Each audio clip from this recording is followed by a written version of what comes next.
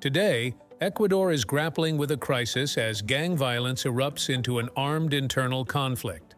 Let's break down how this once peaceful haven descended into chaos. It all started on January 7th when a notorious gang leader, Fito, escaped during a prison transfer, triggering riots across Ecuadorian prisons.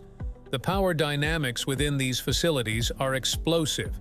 Gangs like Los Choneros control prison wings, leading to deadly conflicts. Rival factions and internal power struggles can turn these overcrowded spaces into battlegrounds.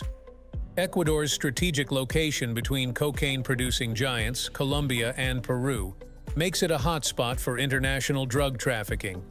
Gangs exploit the country's ports, attracting transnational criminal organizations. In response to the escalating violence, President Noboa declares a 60-day state of emergency, deploying the military. But the gangs retaliate, kidnapping police officers and declaring an armed internal conflict. President Noboa vows to neutralize gangs, designating 22 as terrorist organizations. Confronting the spillage of prison violence into major cities poses a significant challenge for the new leader. As Ecuador faces this turmoil, stay tuned for updates on how President Noboa tackles this complex crisis. Share your thoughts below, and don't forget to subscribe for more insights. Stay safe.